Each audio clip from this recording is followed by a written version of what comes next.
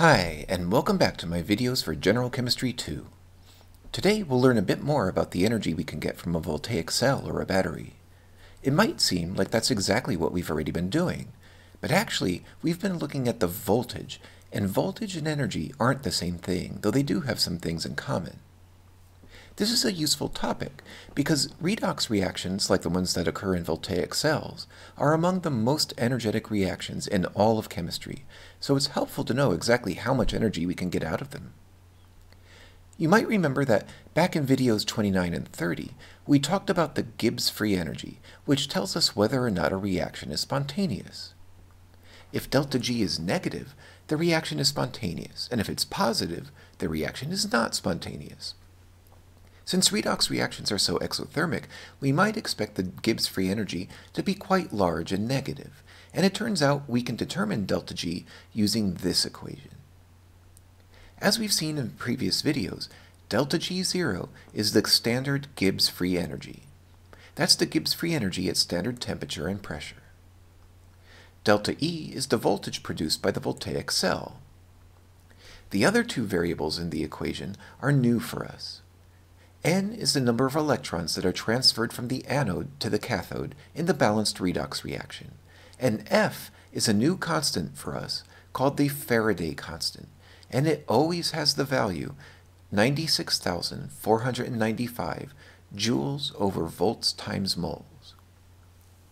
Notice that this equation has a negative number on the right side. Since delta G is negative when a reaction is spontaneous, this tells us that the larger the voltage is, the more spontaneous the reaction will be. Let's try an example. Suppose we want to know the Gibbs free energy of the voltaic cell, where copper and silver are the electrodes. We've studied this voltaic cell before, especially in videos 33 and 34, and when we looked at it, we found out that it produces a voltage of 0.462 volts. We plug that into our equation along with the Faraday constant. To get N, we have to look at the half reactions for this voltaic cell. Back in those earlier videos, we saw that the half reactions are these. N is the number of electrons transferred in the overall reaction, and the half reactions show us that 2 electrons were transferred, so N is 2. Now we just solve the equation. We get a delta G of negative 89,200 joules per mole, which is negative 89.2 kilojoules per mole. That's a really large negative value for delta G, so that tells us that this is a very spontaneous reaction. That's exactly what we'd expect for a voltaic cell, because we know from experience that electricity flows through them spontaneously. Since this is such a strongly spontaneous reaction, we might expect that the equilibrium constant for the reaction would heavily favor the products. Back in video 30, we saw this equation, which tells us how the equilibrium constant is related to the Gibbs free energy. We can use this to determine the equilibrium constant of the reaction we've been studying. For delta G, we plug in the value that we calculated a minute ago. R is 8.314 joules per kelvins times moles. For the temperature, let's imagine that we're performing this reaction at room temperature, which is 25.0 Celsius. That's 298.15 Kelvin. We divide the Gibbs free energy by negative R times T, which gives us 36.0. When we solve for K, we find out that the equilibrium constant is 4.25 times 10 to the 15th power. That's a huge equilibrium constant, which tells us that the reaction heavily favors the products. That's exactly what we'd expect for a redox reaction. One thing you might have noticed about this equation is that the symbol we used for the voltage is delta E0. Remember, the little 0 means that we're at standard temperature. It also means that the concentrations of the solutions in our voltaic cell are at standard concentration, which is 1 molar. But what if our voltaic cell uses some other temperature or concentration? In that case, we won't be able to use this equation after all. If we can predict the voltage of a voltaic cell at any temperature or concentration, we'll have a very useful tool, because we rarely do have exactly the right temperature or concentration in order to have standard conditions. The person who figured out how to predict the voltage of all voltaic cells was the German chemist Walther Nernst.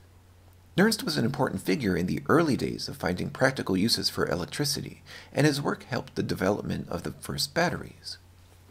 He was also a decent pianist, and he invented the very first electric piano. He used to play it and accompany his friend Albert Einstein, who played violin. Anyway, Nernst developed this equation to describe how the voltage is affected by changes in the temperature and concentration. This is called the Nernst equation in his honor, and it's especially useful because we can use it with any voltaic cell, no matter what the temperature or concentration of the voltaic cell is. In this equation, delta E0 is the voltage under standard conditions, which we calculate using this equation and data from Appendix E. We learned to do that in video 34. If you've forgotten how to do this, you might want to review that video. You already know that R is the gas law constant, which is 8.314 joules per Kelvin mole. T is the temperature, N is the number of electrons, and F is the Faraday constant. You might recall from several earlier videos that Q is called the reaction quotient, and it's the ratio of the concentrations of the products over the reactants, each raised to an exponent that's the coefficient for the balanced reaction. For example, suppose we look at our voltaic cell with copper and silver again, but this time the temperature is 40.0 degrees Celsius, and the concentrations are 0.100 molar for the copper nitrate and 0.0100 molar for the silver nitrate. What will be the voltage produced by the voltaic cell? These aren't standard conditions, so we'll use the Nernst equation for this one. We already figured out delta E0. As we saw a few minutes ago, it's 0.462 volts. T is the temperature, which is now 40.0 Celsius, or 313.15 Kelvin.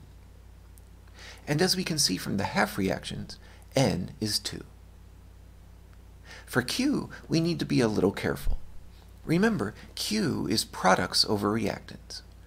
From our balanced overall reaction, we can see that Q will be this. As usual, we leave out the solids, so the copper and silver metals get dropped.